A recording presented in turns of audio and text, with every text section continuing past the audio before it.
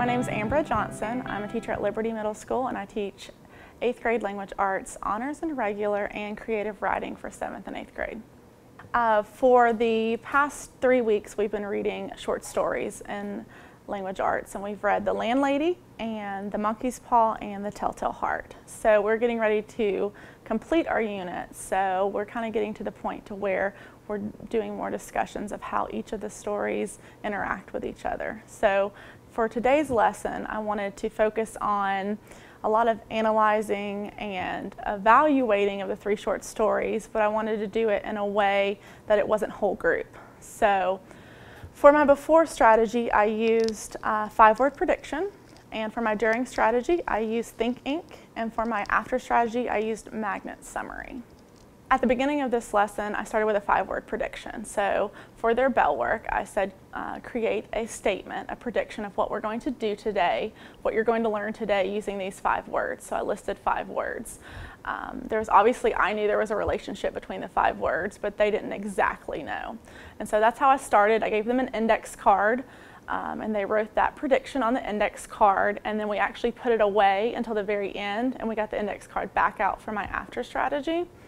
For the after strategy, we went back to the index card, and on the other side of the index card, they went back to those 5 words, and they wrote a summary of what they learned today. So I was very careful not to say, what did you do today in class? I made sure that when I asked them the question, I said, I want you to create a summary of what you learned today using these 5 words. So they actually use their before strategy as their after strategy, because I know a lot of times after strategies are rushed because you run out of time at the end of the day. So I made sure that I connected my before and after so they could just go back to that before strategy. They already have the 5 words written down, and I could look at that summary to see, okay, did they understand anything that we just did, or were they completely off base, or are they understanding the relationship between the literary devices and how it affects mood or how it affects the theme and that kind of thing. So I kind of use that as my formative assessment at the end of the lesson to figure out tomorrow what I'm going to need to do. Am I going to need to review these, or am I going to need to focus on a specific one? I noticed students kind of struggled more with one particular station than others, so I can go back and look at those summaries to see, all right, is this where they're struggling, or oh, they've nailed this, they've got this. So for Think Inc., what I did is I had 5 different stations, and I had 5 different topics that I really wanted the students to delve into and to really understand, and I knew that I didn't want to do this in a whole group setting. So I created 5 different prompts for them to look at for 5 different topics, and I divided up the students. So each group was at a station, and they had time to dive into that particular prompt and that particular skill, and then after a certain amount of time I would ask them to rotate.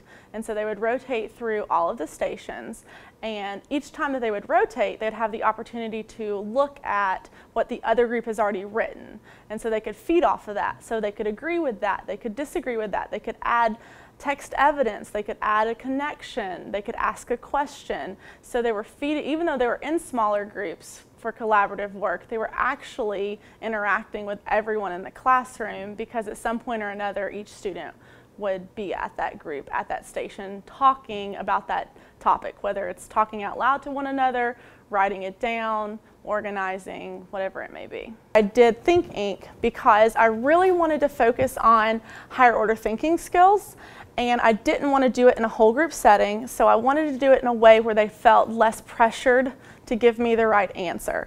So I created a lot of higher order thinking questions. You'll notice on the sheets there's a lot of prompts for analyzing, explaining, evaluating, comparing, contrasting, and so each particular piece of paper had a different higher order thinking question on it. And I actually gave them active reader steps. So underneath each higher order thinking question were steps to help them get to the answer. Because one thing I feel like my students shut down if they read the question and the question's long, or I read the question and I don't know what the word evaluate means, they're going to shut down. And so to help them not shut down, I gave them steps, very easy steps. So if one was explain how the settings impact the progression of mood in the story. So when they see explain how the setting impacts the progression of mood, they may shut down with all of that academic language. So step 1 was define setting. Step 2 was identify the setting in the story. Step 3, define mood. How do you find out what a mood is? And so I gave them smaller steps into which they could break down that higher order thinking skill. So I actually used some verbs like define, identify, describe, connect to help them get to that higher order process that we all want our students to get to regardless of their level. This strategy is particularly good for small groups because it lets students have the freedom to get to the right answer in a way that they want to. And what I mean by that is that I let them use markers to write on the chart paper. I let them use Post-it notes if they'd rather write on the Post-it notes. Some of the groups created a Venn diagram, a triple Venn diagram on theirs. Some created a chart. So in order to get to that higher order thinking skill that we wanted them to get to, this gave them the opportunity to collaborate with each other. So if they weren't sure, I don't know what impact means, I don't know what mood means, I don't know what character motivation means, they had the people in their small group to help them figure that out. They had their devices that if they needed to use their device to look up a literary term that they didn't know, they could use their own device for that. And then it just gave them a kind of a smaller, more intimate setting to try to come up with these answers, and they're not so worried like, am I putting the right answer, am I putting the wrong answer? Because the whole point of higher order thinking is we're getting them to think. So it's not like there's a correct way to analyze a setting, and they can get to it however they want to get to it as long as they get there. One thing that I do use when I'm doing group work, whether it's collaborative group work, small group work, whatever it may be, is my cup strategy. And so I give the students 4 cups, and at the very beginning of the year we talk about the cups and what each one stands for. So green means everyone in the group is good to go. Yellow means that we kind of have a question, but it's not stopping us. So if Ms. Johnson can come and help us when we get an opportunity, but we're not stuck. Red means we are stuck. It's urgent, we need your help, we can't move forward. And blue means everyone in our group is finished and we are ready to move on to the next task. So I really like using these cups because it helps me for classroom management, and it helps me not have students just sitting there waiting for me and just sitting there with their hands raised waiting for me to get there. I love Think Inc. because number 1, they're standing up, so they're moving and they're rotating, so they're not just sitting some people could do group work and they're sitting in a group. My desks are set in groups, but they're actually moving. So I really like that because engagement, it keeps them awake, it keeps them moving.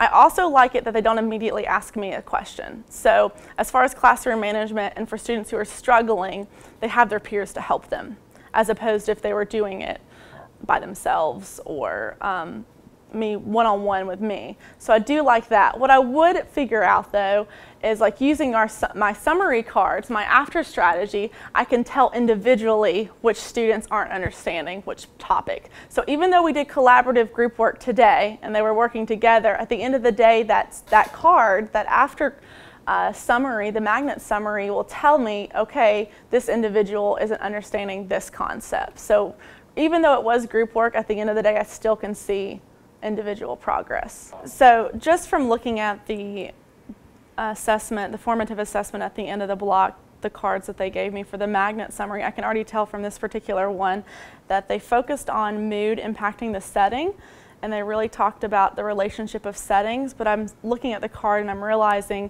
they're not mentioning theme at all, they're not mentioning character motivation at all. So just from her card I can see that that's something that I'm going to need to focus on. She obviously has setting impacting mood, but does she have setting impacting theme or character motivation or anything like that? So that's kind of where I would go from here, is do a small group instruction, put her in a group where students need more on theme.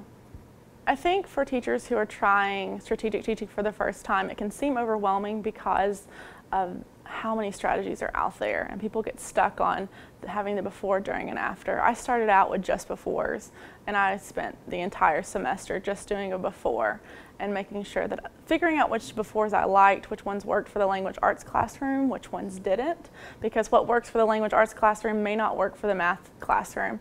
So really just figuring out what can I tailor to fit my room. And then I actually went from before and then afters, and I focused on my afters after that. And so I would just encourage people not to try to do before, during, and after all the time. It's probably not going to work.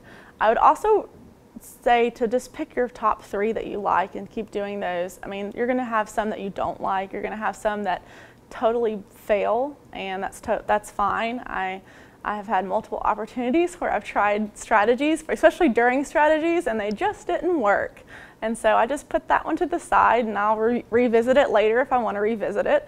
If not, I know that, hey, there's so much more out there that I can try, and that's all I can do is try.